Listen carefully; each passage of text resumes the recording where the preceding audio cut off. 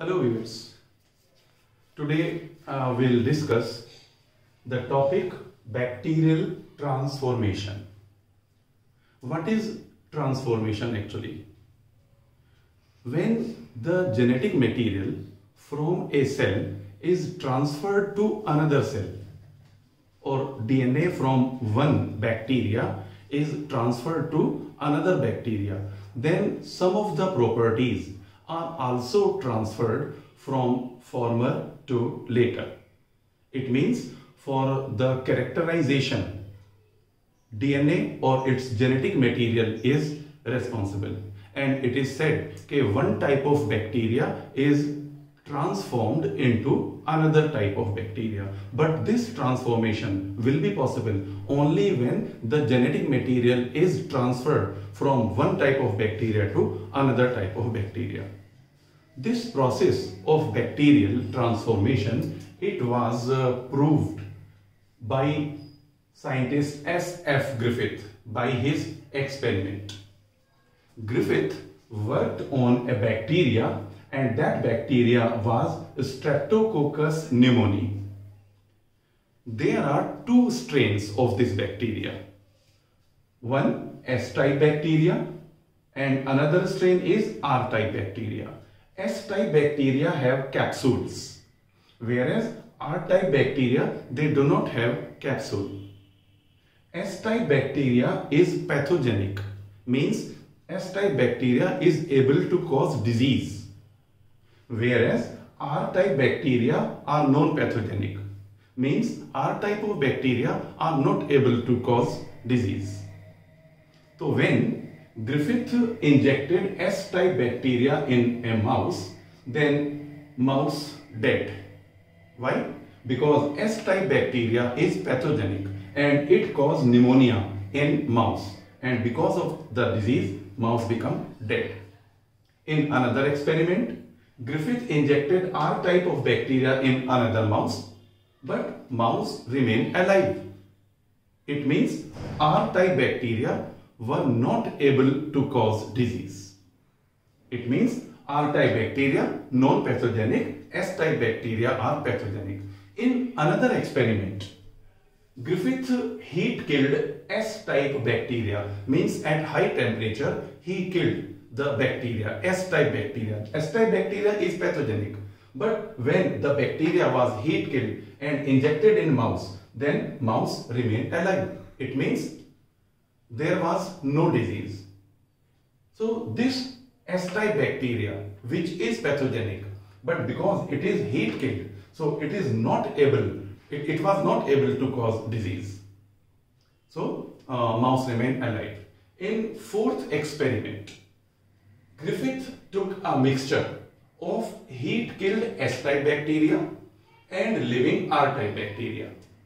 S-type bacteria are pathogenic, but they are heat killed.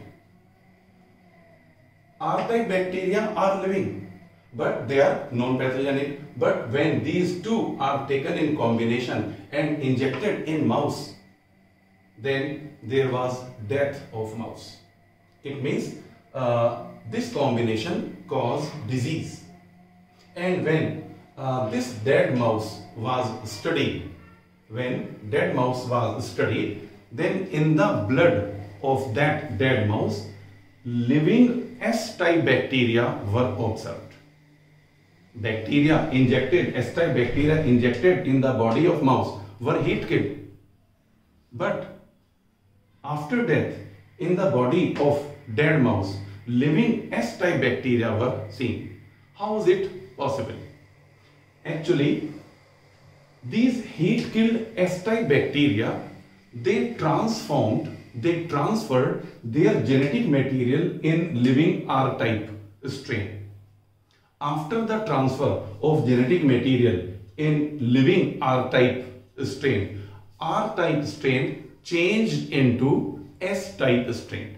And because S-type strain is pathogenic, so that S-type bacteria cause disease. So in this combination, in this experiment, there was transformation of living R-type bacteria into S-type bacteria, but it could be possible only after the transfer of genetic material.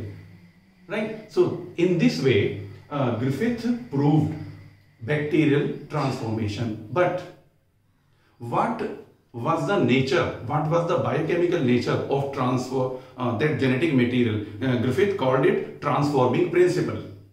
He didn't give the term DNA or anything else. He simply said, okay, something is transferred. Transforming principle is transferred.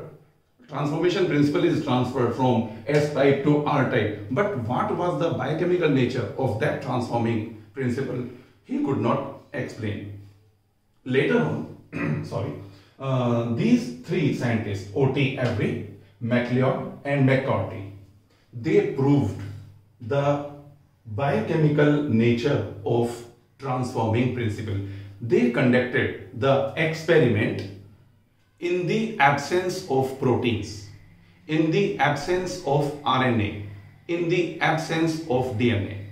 In the system, in the experiment, proteins were removed by the addition of protease enzyme. So when proteins were removed, the process of transformation took place.